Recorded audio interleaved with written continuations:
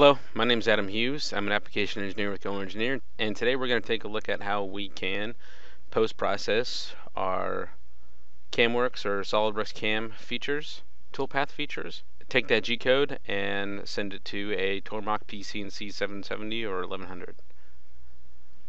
First off, I'm tackling these counterbores that I put on the back side of this mold base.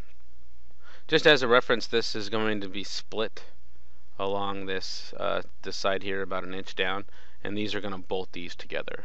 So here's my series of features that allow me to generate the tool paths here, and we're going to go ahead and simulate this just so you get an idea about what this looks like. We'll just play this at the fastest speed so that we can get to the end here, and you can see I started with indexing the drilled holes, and then drilling several holes and creating a counterbore, followed by the thread mills. Let's go ahead and take a look at what that thread mill actually looks like there. It's actually really neat. This is my first attempt at it, and it was successful for thread milling. A kind of bonus to this too is you don't have to have any special holder, and a thread mill, and generally speaking a carbide thread mill can be used for quite a few different thread callouts or specifications. So whether you're running inch or metric, you can use that for a couple different thread taps. Cool. So now that we got that taken care of, and we see that all the tool paths kind of line up and subtract the geometry that we're looking for, we're ready to post-process this.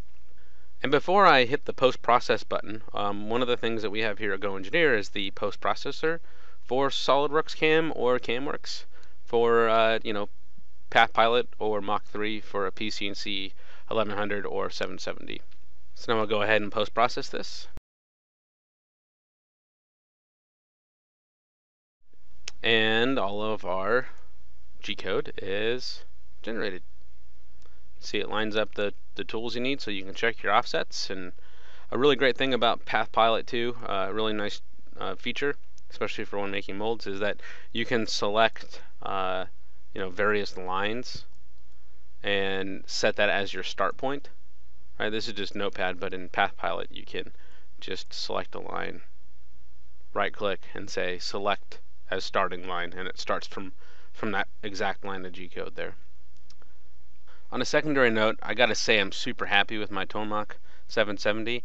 I can do all kinds of great stuff with it, and I can hold really good tolerances.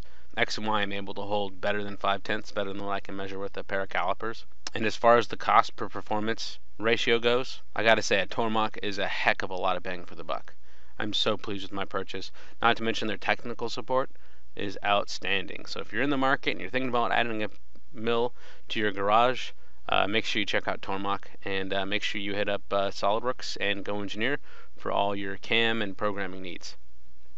This is Adam Hughes with GoEngineer. Thanks for watching.